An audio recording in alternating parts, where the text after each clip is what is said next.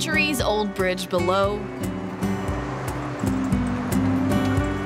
an enchanting old town in between, and a romantic castle above.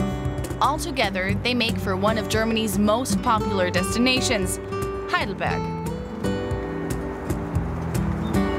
I start by climbing the so-called Philosopher's Path, following in the footsteps of long-gone students and scholars from Heidelberg University. Today, local people and visitors alike take this path. From the top, they get the best view of the city. Heidelberg is very high up on the to-do list for anyone visiting Germany. This summer, though, the coronavirus pandemic has kept many travelers away. What does that mean for locals and for tourists who, like me, do manage to come? What's the city like without the masses of visitors? Let's find out.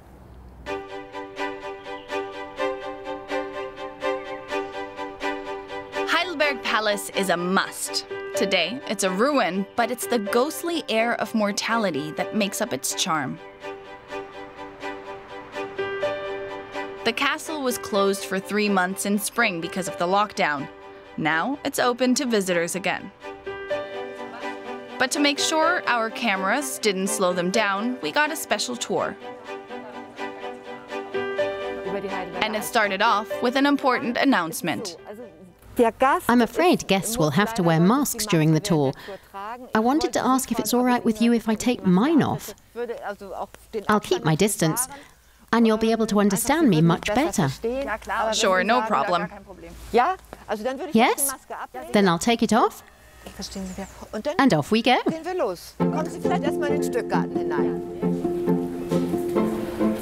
The arrows point the way for visitors. Christiane Berger-Waldeneck gives me a quick rundown of the Heidelberg Castle's history. Starting in the 13th century, it was the residence of the Prince-Elector of Palatinate. Each successor renovated and expanded it according to his own taste and wishes.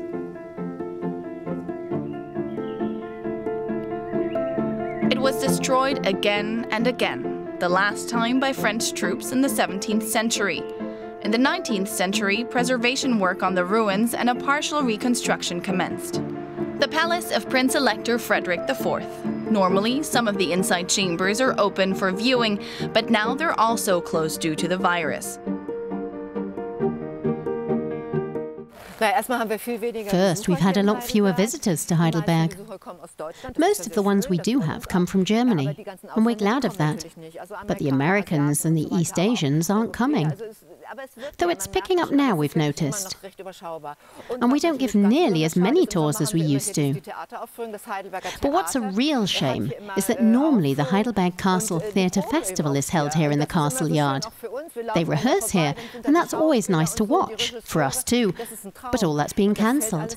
And it's really a shame. But the Prince-Elector's wine cellars can be visited. This is the world's biggest wine keg ever to be filled. Larger wine kegs do exist, but they were never filled. This one's been filled at least 3 times. Come on, let's go up. On top of the giant barrel is a little dance floor. 6 or 7 couples could cut the rug, or the wood, at a time. From here, we have a good view of Perkeo, an important figure in the Heidelberg Castle. He was a court jester and cupbearer, and he spoke Italian and German. And whenever anyone offered him a goblet of wine, he'd answer in Italian, "Perché no?" Why not? And people in Heidelberg turned that into Perkeo.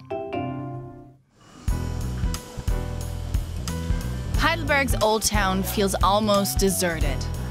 Maybe it's the rain, but perhaps it's also the corona crisis.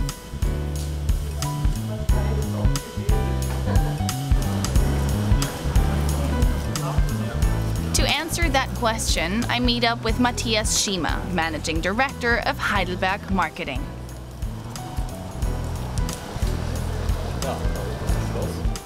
Mr. Schiemer, walking across the squares here in Heidelberg, how would you say the numbers of tourists have changed compared to this time last year? In January and February, we had 14% more overnight stays, even though the pandemic was already known to be on the way. But the figures dropped rapidly in March and April. We had cancellations of up to 100%. And the hotels and restaurants were devoid of life. They closed up as required, and it was eerie.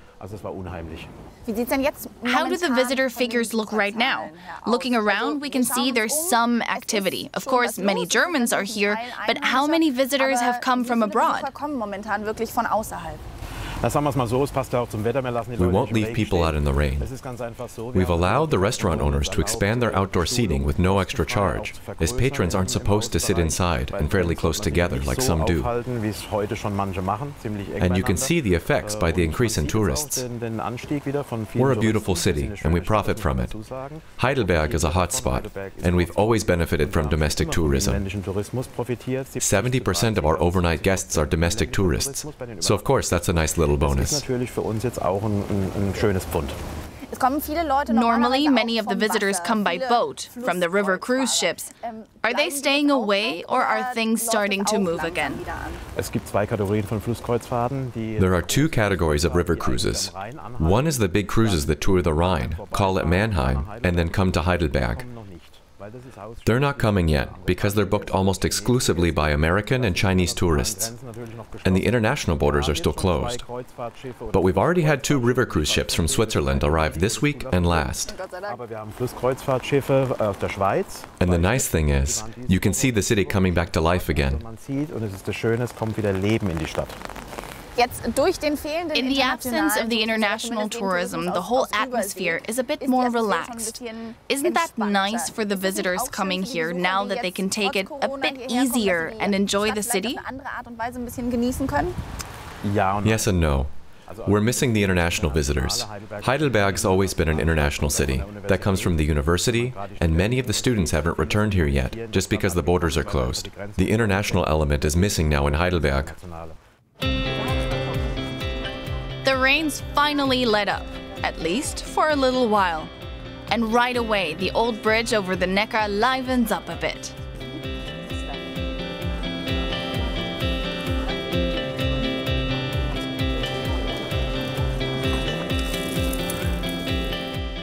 In front of Heidelberg University, I meet historian Christian Willenbacher.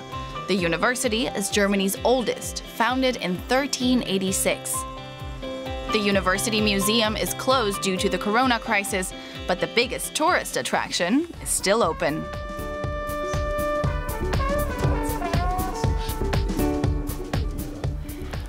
Where have you brought me, for heaven's sake?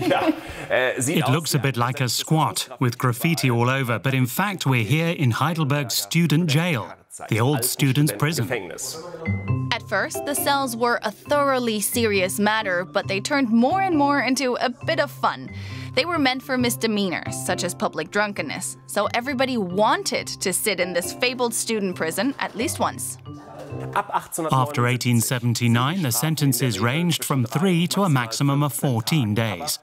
And you see this graffiti everywhere. You can sum it up as, the door stood open. I had to pay rent if I wanted to stay in here, so it became a kind of privilege. I could bring paints and get creative. If I was hungry, I could have food brought to me, and from a fine restaurant. The university knew full well that they'd set up a kind of party zone of the late 19th century here. There's no other place like it in Germany. And I even bump into an old acquaintance from the castle, Perkeo, the cupbearer. But this is Christian Willenbacher's favorite graffito. The famous Innocent, drawn with lots of love. Most of all, I like these angels' wings. Of course, it's a very obvious hint that only victims of the justice system were locked up here. Poor youngsters.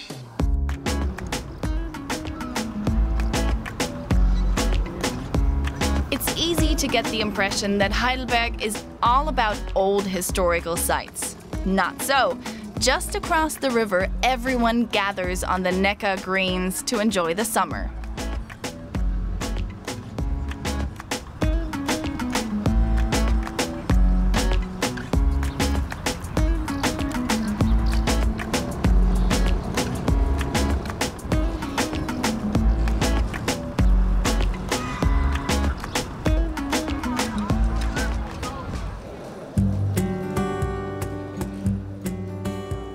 evening has fallen in Heidelberg.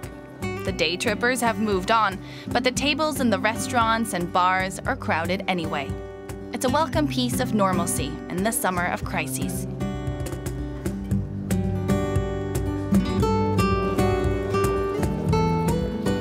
A lot is different this summer in Heidelberg. I, for one, really enjoyed the more relaxed atmosphere, although we certainly all hope that the city will soon be able to welcome guests from all around the globe again. That's it for today. Thanks for tuning in. Take good care of yourself and see you next time, somewhere in Germany.